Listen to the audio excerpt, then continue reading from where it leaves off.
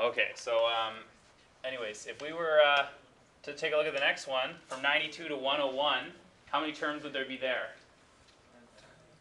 10, right? Because you can go 92, 93, 94, 95, 96, 97, 98, 9, 100, 101. 10 terms. But then I got problems unless I take my shoes off if I get any larger than that, right? So we need to come up with a better strategy than just counting them. Does anybody have a strategy? Sure, Robbie? That number minus the start number plus 1. Yeah. So if you didn't see the pattern, what we did was we went top number minus the bottom number plus 1. So 14 minus 11 is 3, plus 1 is 4. 101 minus 92 is 9, plus 1 is 10. Okay, so that's how many terms there are. So if we were sneaky and we asked a question like, how many terms are there now? Could you still do it? What if it's 2n minus 5 and n minus 1? Can you give me an answer that has an n in it? Sorry? That sounds right from what I remember. So I think what you got to do is pretend that these were numbers, top minus bottom plus 1, and we'd end up with n minus 5 plus 2, so I should have n minus 3. Okay. And what about the next one? This time we went top minus bottom plus 1. It'd be 2n plus 3. Okay? So, let's take a look then at how we would use this to help us answer questions about series. So this would be a typical kind of question that might involve sigma notation. And we'd have to figure out how do we go from sigma notation back to the formulas that we already had. Okay. So for example, in the first one, I have to figure out 3 pieces of information. I have to figure out what's the first term, what's the common ratio, and how many terms are there. So we know how to do all that. Let's try this. How do I get the first term? Plug it in. Plug what in? You're right. K. Yeah, plug in the number for k at the start. That'll tell me the first term. Now it's tempting just to say, oh, the first number is 2. That may not always be the case. For example, a little further on here, the first term in this sequence, right here, the first term is -6. Okay, it's not 3. You actually want to stick in the first value. Okay, so don't just assume here that it's 2. It's tempting, but actually do the math here, and it still ends up to be 2. But just be careful, okay? That's all I'm saying. Be careful. Okay, so now we got the first term. Can you see which term's going to turn out to be the common ratio? Could you figure it out?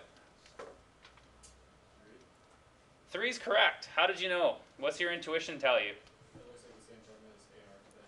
It looks like the same formula. That's a good way to think of it. The other way you can think about it is as k gets bigger, the only difference is I keep multiplying by 3. If k is 1 larger, I multiply by 3 one more time. Multiply by 3, multiply by 3. That's a common ratio. Okay? So that's easy to find. Common ratio is 3. How many terms are there here?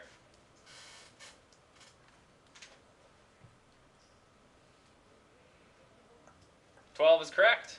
So n equals to 12. That means I have enough information. The sum of 12 terms is going to be the first term, 1 minus the common ratio to 12, over 1 minus the common ratio. Okay, so that is in fact enough for me to answer this. And I end up with, let's see here, 2 times 1 minus 3 to the 12, divided by 1 minus 3. So it's fairly small. See, it's only 500,000. Okay, so the good news is you definitely would have had a calculator to help answer that question. Okay, so try the second one. See if you can do it by yourself. What would the sum formula look like if you were to try to work from sigma notation? Okay, so let's put the pieces together. What's the first term?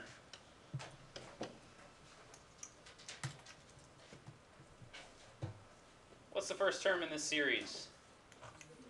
3, yeah. So double check. Don't be super lazy about it. It is going to end up being 3. What's the common ratio? -2, yeah. Okay. And what's the number of terms? Sorry? 10. Yeah, it looks like 10. So the sum of 10 terms is going to be 3, 1 minus -2 to the 10 divided by 1 minus -2.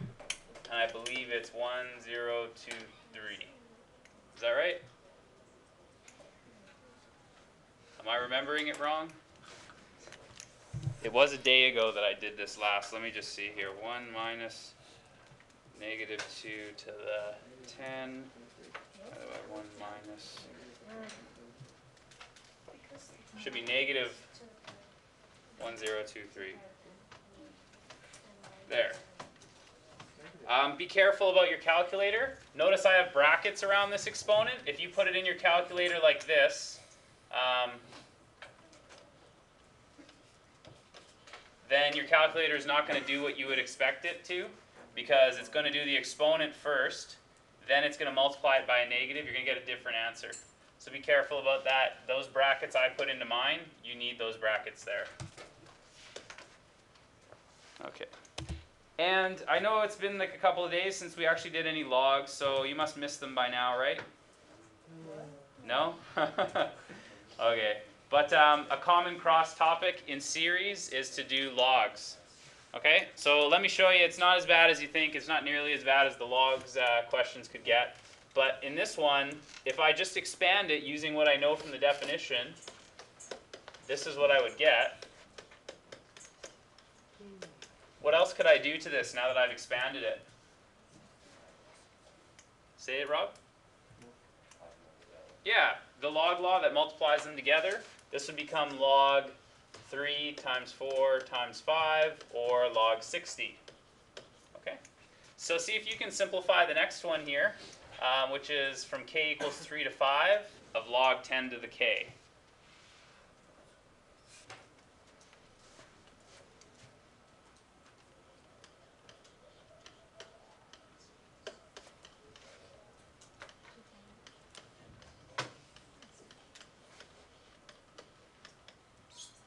So you could go like this. You could go log 1,000, log 10,000, log 100,000.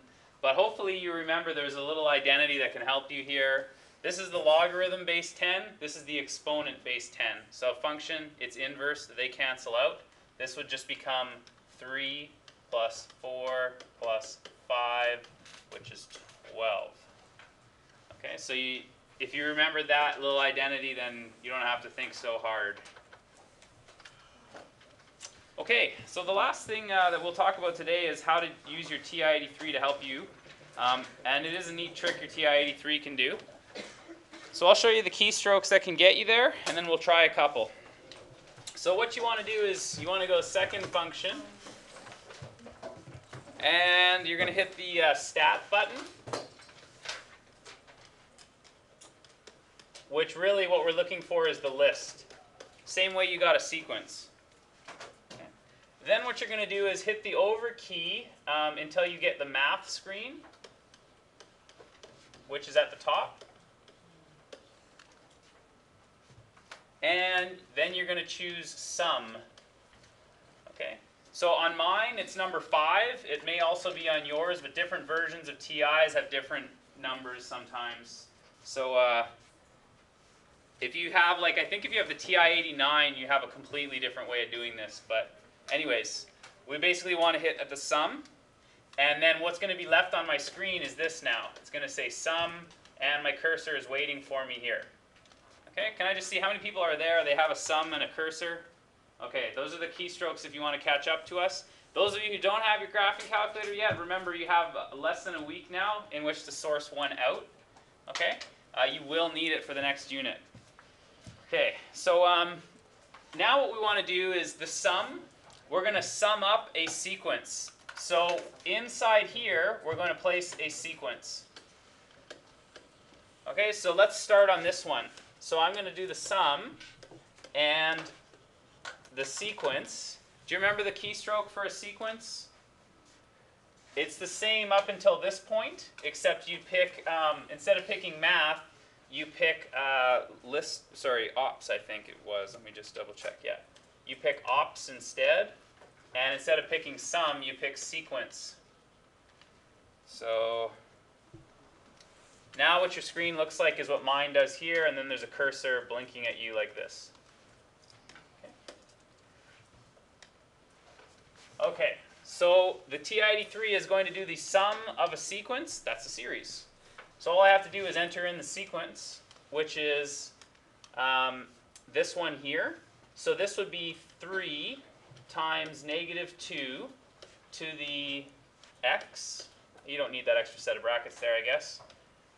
The variable is x. I'm going to start at 1 and go until 4. And let's see here. 3 times -2 to the x on x from 1 to 4 is 30. Okay? So in that way, it's kind of nice because if I use the TI-83 to do it, I don't have to think about how many terms are here, what's the first term, what's the common ratio. I just put in the TI-83 and it'll work all that out for me. So I'll have you try to do the next one on your own using your TI-83 if you've got one, and then we'll see where. Okay, so if you are needing some help with your TI-83, I'm happy to help you after we finish the lesson here. But basically what you're going to see on your screen is the sum, sequence, and this is the expression I'm putting in. So 5 times 2 to the x. X is the variable, and it starts at 4. It goes until 9.